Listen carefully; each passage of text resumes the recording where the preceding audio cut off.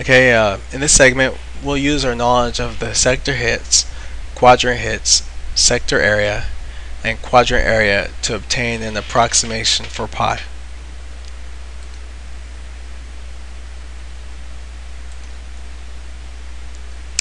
Okay, so I've asked you to take note of your sector hits.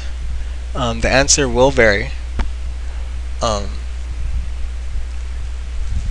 I had 71 hits in the sector, and quadrant hits, that was out of 100 hits.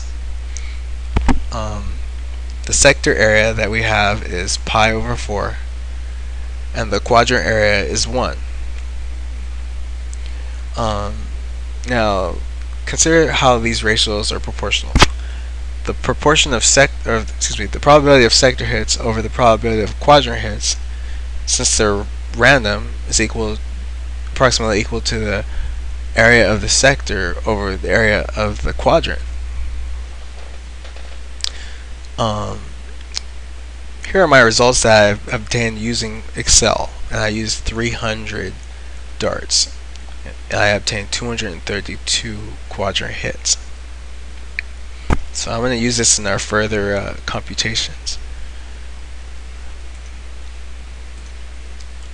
Okay, we have the probability of sector hits over the probability of quadrant hits is equal to the area of the sector over the area of the quadrant, which equals pi over 4 over 1, which is equal to pi over 4. In other words, the probability of the sector hits equals the probability of the quadrant hits, which equals pi over 4. Now, solving for pi, we have pi equals 4 times the probability of sector hits over the probability of quadrant hits.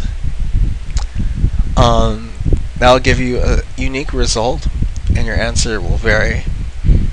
I want you to basically answer that result. What is pi, given your sector hits and your quadrant hits?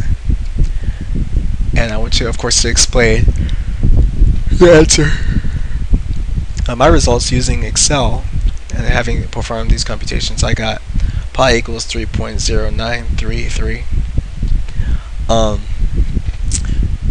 Basically, using Excel, I used more darts, and I used Excel to improve my accuracy. And we'll talk about the rationale for that in the extra credit section.